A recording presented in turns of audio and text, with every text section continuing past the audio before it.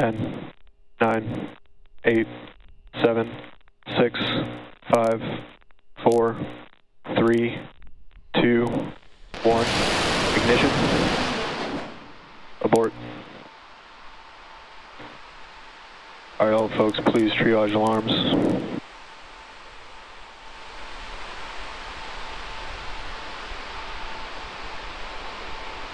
Copy, total thrust abort. Outside of expected bounds, Raptor. John Innsbrucker here on the webcast. You can see with Copy the that. clock on the screen, we were down to 0. We ignited the 3 Raptor engines. The ground sequence did declare an abort from the vehicle.